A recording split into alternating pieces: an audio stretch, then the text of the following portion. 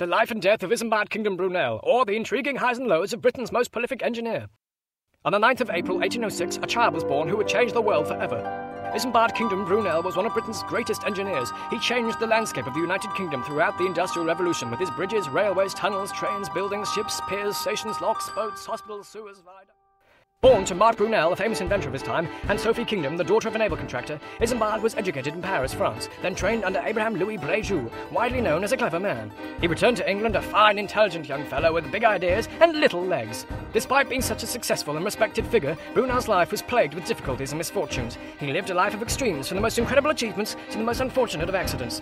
What he lacked in height, he more than made up for in character. He was charming and articulate. He had to be to persuade people to fund his revolutionary projects. He did, however, have a short temper and couldn't stand idleness. I'm awfully sorry, sir, but the rail tracks aren't ready.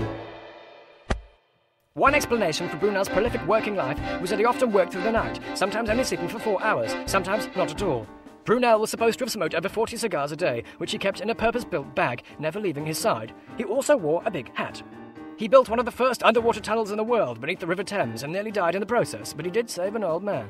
He had a hand in the upkeep of Bristol's floating harbour and designed a boat to clean up its muddy rivers. It looked nothing like this. He designed and built the Great Western Railway, which initially ran from Bristol to London and then rapidly grew across the country under his expert guidance. It should be noted, he did not achieve all this on his own. He had the help from thousands of navvies, who were often loud and or drunk. Brunel designed 2 huge train stations, Temple Meads in Bristol and Paddington in London. He is also rumoured to have invented the double-buttocked bar stool.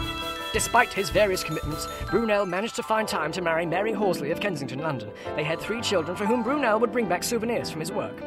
What did you bring me, Father? A piece of coal? Next, Brunel turned his mind to conquering the ocean. He designed the Great Western, the first steamship to cross the Atlantic. However, it nearly cost him his life when he fell off a ladder on board. Once recovered, he created a colossal 3,443-ton steamship, which was the biggest vessel in the world. She was called the Great Britain, and was made not of wood but iron, and had a newfangled propeller. He was once performing a party trick for children, and accidentally swallowed a gold coin. It caused painful fits of coughing, and eventually only came out when he was hung upside down and shaken about. A lesser-known feat was designing the world's first flat-pack hospital, which he sent out to the Black Sea for the Crimean War, where it was assembled perfectly in less than 2 months. Probably his most famous monument came about when he won a competition and designed the suspension bridge in Bristol, but he did not live to see it finished. Brunel's last project, his final achievement, the cherry on the proverbial cake, was a ship that was 5 times bigger than any other ship in the world. The Great Eastern was made of iron, had paddles and a screw propeller, and weighed a colossal 30,000 tons. A man was killed when they attempted to launch her.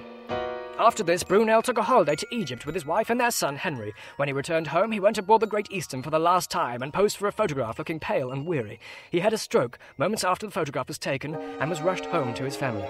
Over the next few days, he deteriorated and eventually died in his sleep, aged 53, in 1859.